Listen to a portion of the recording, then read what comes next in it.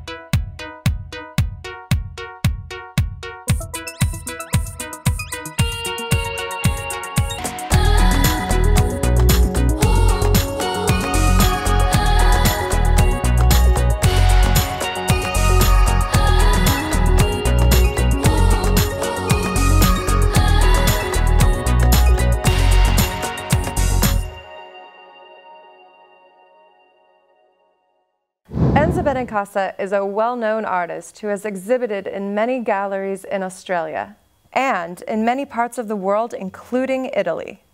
Hi, Enza. Welcome to the show and welcome back, because you've joined us before.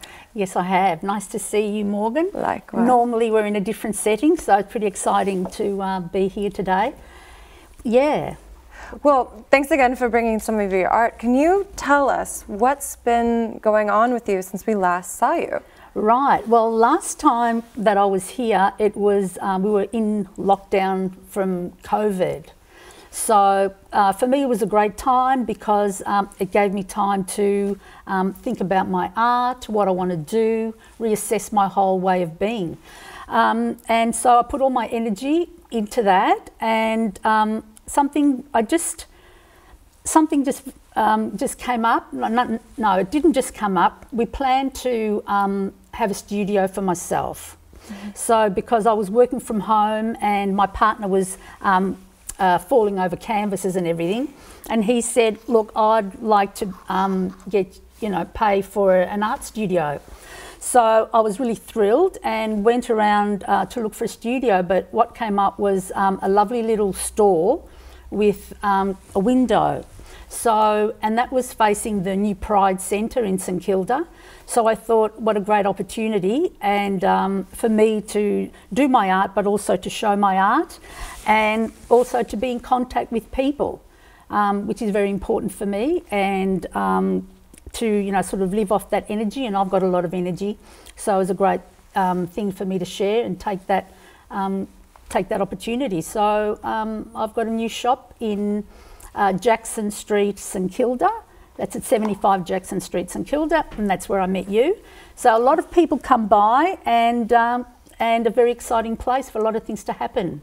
So Enza, can you speak a bit about what's been going on in your gallery? Sure. How are you entertaining everyone? Well, pretty easy for me, because I actually just go off another person's energy and just do sort of grow naturally.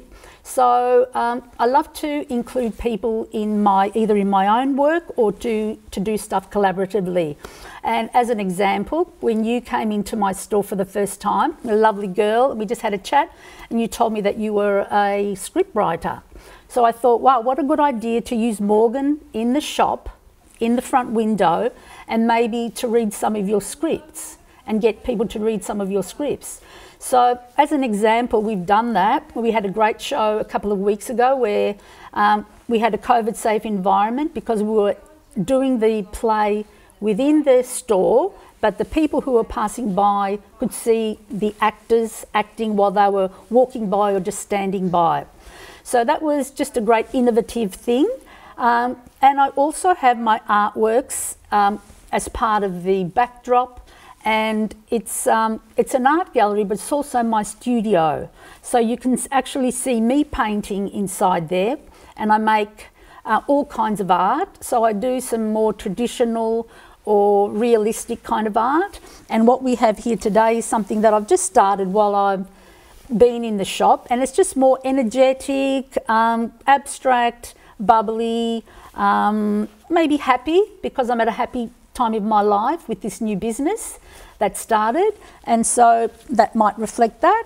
And also it's in a different format. I've been using paint drop sheets because I just love seeing this big area of fabric, and but also I sort of started thinking of having them like that because I've been sort of influenced by all the refugees and the natural disasters that are happening. And I just sort of think, when these things happen, we don't have our homes anymore. So these artworks that are all in frames or whatever, can we quickly take them with us if we have to go?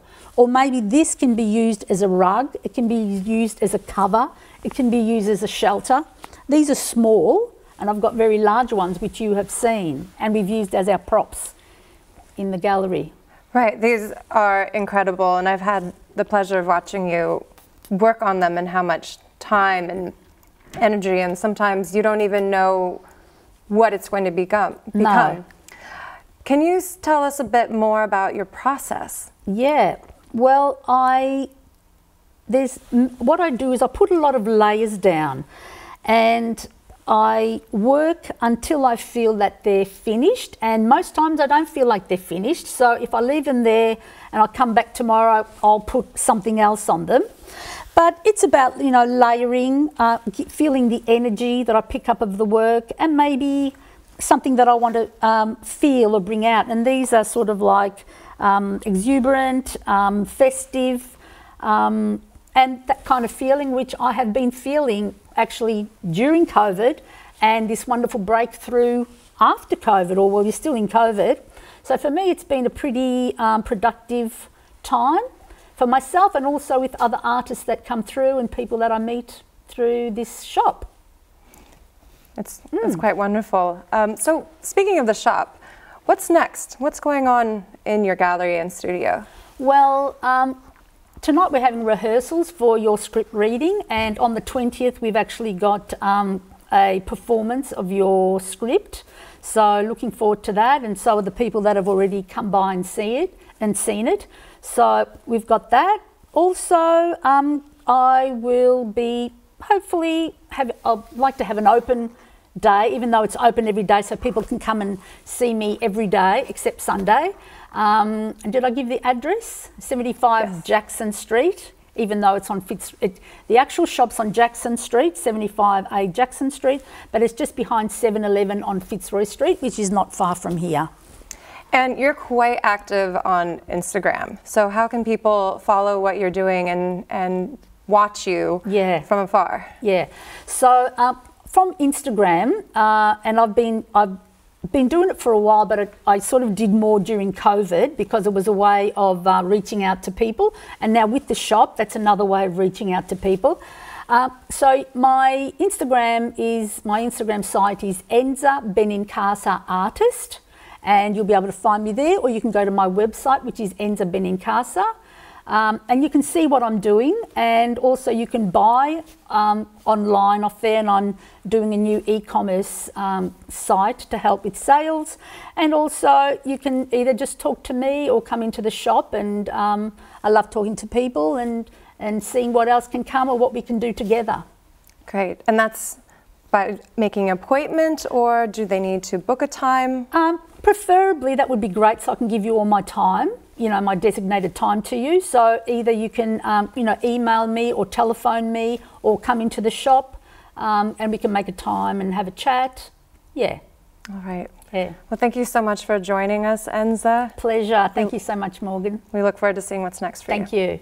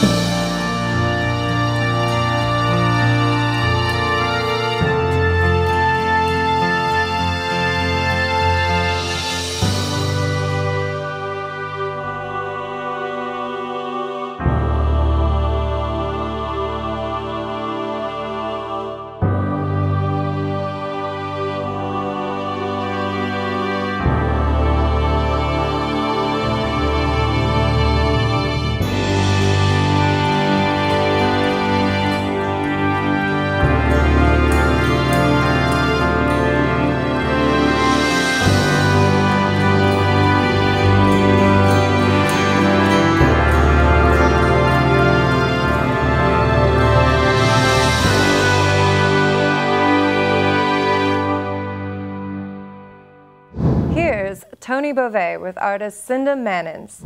Cinda Manins' work is largely process-driven, with narratives addressing the harsh beauty of ancient eroded landscapes and imagined dystopian futures. And Cinda joins me now. Hi Cinda, thanks so much for coming in. Hi Tony. Great to have you here. Now, you were originally a Bayside girl from around Port Phillip? Yeah, I grew up in Black Rock actually. Okay, I lived in Bové for a while. Yeah. And then you headed to Central Victoria for a while? Yeah, just on a whim. I applied for uni there and went up there because my girlfriend said it was fun. Yeah. And I did my first degree up there. Okay, back in Melbourne now, though? Back Yeah, in back Port in Phillip? Melbourne, yep. Oh, terrific. Where was the uni? Was that Ballarat? Yeah, Ballarat Uni at the time. Now it's Federation Uni. Federation Uni, yeah. Yeah. I did a job up there, 2017, I think. Yeah. Brilliant up there, fantastic. Yeah. Now, you studied the Bachelor of Fine Art and Ceramics. Is that where you did that? Yes, I Yep. did. It was wonderful. And then you went on and you also studied a bachelor degree in anthropology and media. Oh, I did that first in the 90s. Wow, yeah. So about 100 years ago. What was that about? The anthropology bit's got me interested. Anthropology is the different ways people organise culture in different societies. Right, okay. I'll come back to that because you've mentioned that. I've seen that in a bit of your profile that I looked at. But to finish off with your diplomas, graduate diploma in museum studies. Yeah, that's right. Yep, 2017. That was a wonderful course. Yeah? Largely focused on cultural heritage and a lot about collection management. Right. But you do have a bit of a running theme throughout your work of working with cultures to be visually and independently promoted. I think it's really important for people to feel represented. And I think we've seen a lot of that in the last decade or so with the rise of social media and the internet giving people a voice. Yeah. So it's important to be heard, and people have always expressed themselves visually, and that's what we do with art. We're communicating through art. I guess art reflects society back on itself, and that's what I'm talking about with representation as well. Sure. Yep. Now, just quickly, just want to finish off your education. Did you do another course just recently? Yeah, I did. I actually finished on Friday. I've done a CELTA course. It's the Certificate of English Language Teaching to Adults. Oh, right. Yeah, so Okay. looking forward to travelling in the future and maybe working overseas so that I can extend my stays. Well, that'll help with all communications, that's for sure. Yep. Now, back in 2011 or thereabouts, is that when you were awarded a prize for ceramics? Yes, that's right, the Clunes Ceramic Award. That's right. I was lucky enough to both have my work accepted and then win an Emerging Artist Award, which was very, very exciting. I was in second year at uni and the work was purchased by the Art Gallery of Ballarat. My work's called Flow, and it's a porcelain work. Yep. And it represents glacial forms in the Antarctic. It's made of southern ice porcelain, which is appropriately named. Yes, that's what I wanted to talk with you about, because a lot of the work, I've had a look, marvellous stuff. Thank you. But the southern ice porcelain, explain the difference. Why southern ice? Southern ice is called southern ice, I think, because of its superior whiteness, Right. which is what I enjoy about it. Typical of porcelains, it's a very fine clay. It's very difficult to work with. And, well, the qualities that people usually exploit in porcelain are the translucency. So if you work it very thinly, you can shine light through it. Mm-hmm. And its smoothness. And I was working along those lines, but these days I'm using it differently and exploring how it cracks on the surface easily. So that's one of its difficulties for most ceramicists, is that it does crack, but I'm trying to work with that in bringing out the cracks. Cool. I want to ask you about something else, because as working with ceramics all the time, I've had my day many years ago playing with kilns. Yep. Now, you've got your own kiln. Is Yes. that at home? No, it's at Gasworks. Is that at your studio at Gasworks? Yep. Now, I've had a look at that. That looked pretty heavy. Yeah, it was pretty heavy. When did you get that? I bought it, I think, last August, so just over a year ago. Wow. And it's very exciting. It's my first kiln, and it's actually the first time since I bought it that I've started to learn to fire on my own. At uni, it's all highly supervised because it's dangerous. Oh, yeah. Yeah, I think it's probably about 100 60 kilos or something. We've got some images to show how the manpower involved Manpower. to get it off the back of the trailer. Several men, yes. Okay. Now, obviously, because you do work with the landscape as well, and given the current issues with the environment, Yes. Climate change, Yes. you still somehow remain to be optimistic with you're working with these mediums Yes. in these times due to mankind's exploitation of the land, and Yep. so you're still trying to turn that negative into the positive. You could say that. The optimism is on behalf of the planet, not so much, unfortunately, on behalf of humanity. I can understand that. I'm pretty sure we're going to wipe ourselves out eventually. The fate of all species. Yeah. But I've realised the planet is greater than us, much greater, and will endure, albeit in another form as the biodiversity diminishes, which is unfortunate. Yeah. So that's one of the messages that I'm trying to relate through my current work. Now, you also gave a speech not long ago. It was very recent, wasn't it? Just last week, I think, at Gasworks, yeah. What was that about? Was that incorporating this similar message? Yes, ultimately it was. It was an artist talk. I was invited to participate in the Twilight Open Studios evening, of course, and it was really the first time I've reconnected with my studio since lockdown, because we've been out for months, and it was a really good way to gather my thoughts and explore my philosophies and put it all together neatly in a written document. One of my work themes is make good choices is the title. So when I have a theme of work, I have one title for a whole bunch of work. Make good choices invites people, every individual, to consider the choices they make about their lives in the current moment and the impact it's going to have on the planet in the longer term. Yeah.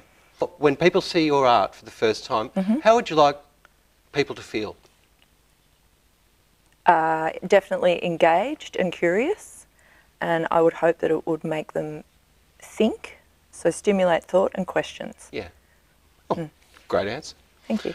Okay, so if people would like to have a look at your stuff, obviously they can go through gasworks.org.au and look up Cinda Manins. That's right. No, there's a blurb with a few images there, but you've got Facebook page? Yes, I have, Cinda Manins Art, and also Instagram. I think it's at Cinda_Manins_studio. Or art. Art, I think it is.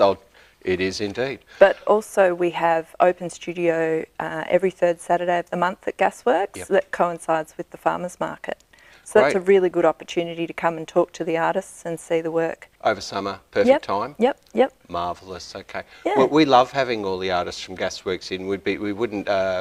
It was great to get some support from you guys throughout the whole first series that we're working on this show. So thanks so much. It's always a pleasure. Another Gaswork artist, Cinda Manins. Thank you very much. Thank you, Tony. That's all for this week. If you'd like to contact us, just send us an email at ideas@studioemedia.com.au. Thanks for watching. See you next time.